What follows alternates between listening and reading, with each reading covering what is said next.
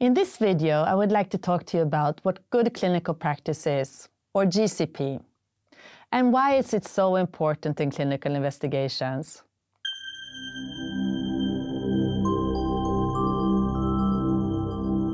Hi there, I'm Maria Nyakern. I'm here to talk to you about clinical investigations.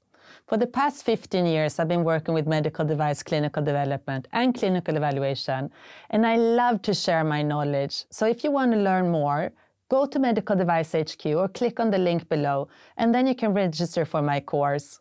But before we start, make sure you subscribe to this YouTube channel and also turn on the notification. Trust me, you're going to love what we post. Now let's talk GCP ASP.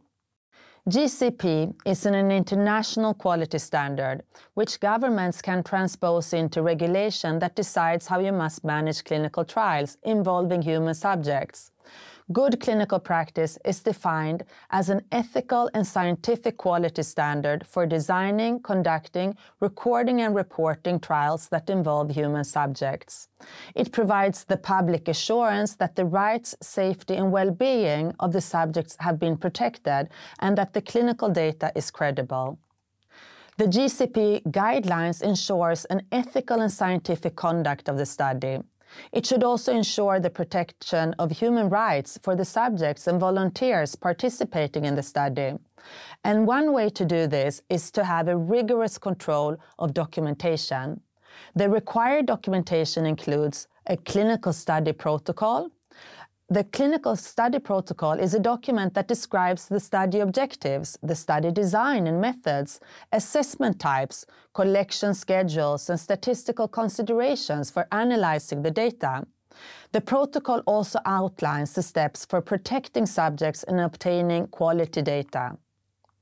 GCP required documentation also include how to set up and maintain documents related to general records related to clinical study, records of how the study staff was trained, records on qualifications on the clinical site and its facilities, and records on quality assurance, monitoring, and auditing. You may have seen the acronym ICH in the context of GCP. ICH stands for the International Council for Harmonization of Technical Requirements for Pharmaceuticals for Human Use. Wow, I almost twisted my tongue there. The mission of the ICH is to promote public health by achieving greater harmonization of global drug development.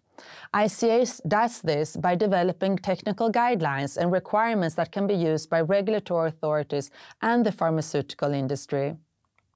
Harmonization leads to a more rational use of human and animals and other resources, and it aims to eliminate unnecessary delays in the development of new therapies.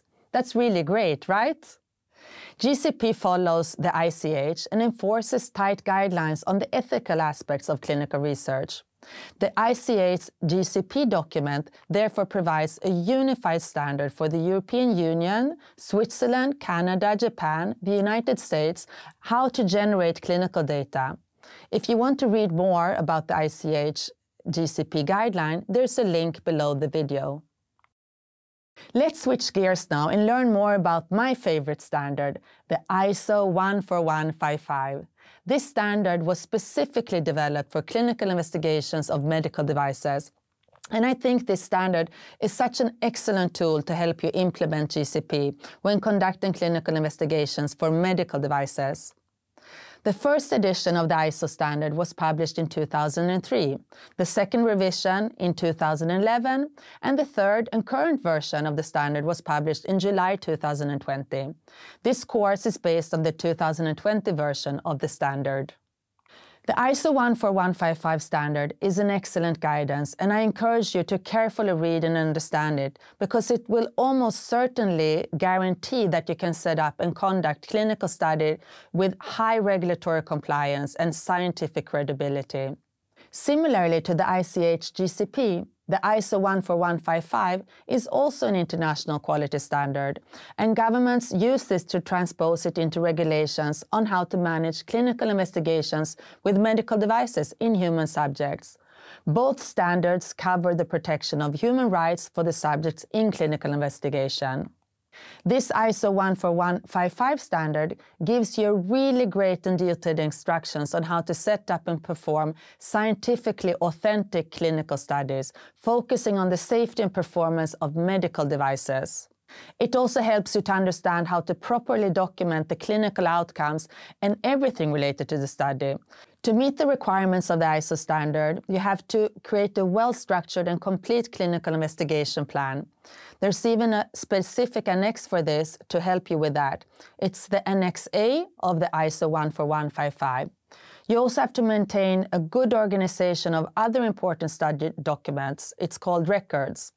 The standard also describes how important it is to train study staff and how to qualify the clinical site and the facilities, and finally how to maintain good quality assurance and perform monitoring and auditing.